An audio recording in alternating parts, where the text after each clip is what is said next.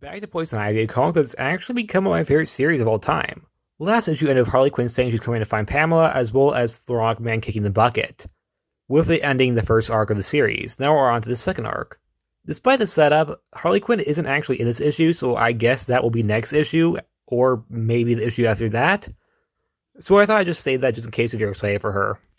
This issue starts off with us meeting a new villain, Beatrice Crawley, a rich woman who Poison Ivy dislikes since she's hurting the environment. As we get narration from Pamela Isley saying that real villains can hide in plain sight, and she would know because she was one. We see outside Beatrice's home where we see a group of people working in her garden. Pam shows up posing as a new girl, and then we cut earlier that day, where Pamela's walking through a field as she thinks about how she killed her maker.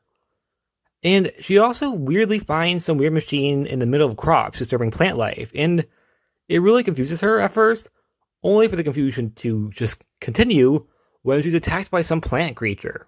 A plant creature she actually recognizes because only her and Woodrue are able to create them.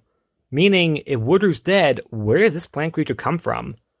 But Pamela ends up taking care of it, and she finds a company name, Powergas, written on a badge, which makes her speculate that this person, or dead plant creature, was once just a regular human.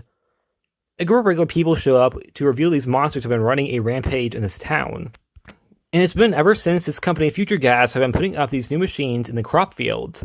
And this family doesn't want Pamela to tell anyone because it's in exchange for money, insurance, etc., to which Pamela sees and has a plan of her own.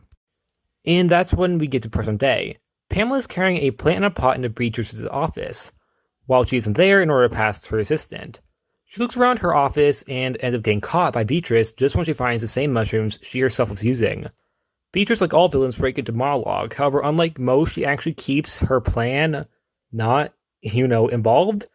Rather, just talks about how she has so much pride in her money, only for her to say the name Poison Ivy, revealing she knows who Pamela is. Who just replies with, oh, screw it, and then just completely attacks her, which I thought was hilarious. But then Beatrice reveals they've actually met before, and seemingly is revealed to have been another test subject for Woodrue, with this issue ending with Pamela supposedly dying, which we of course know isn't true. But it is a pretty good cliffhanger, in my opinion. I personally really like this issue.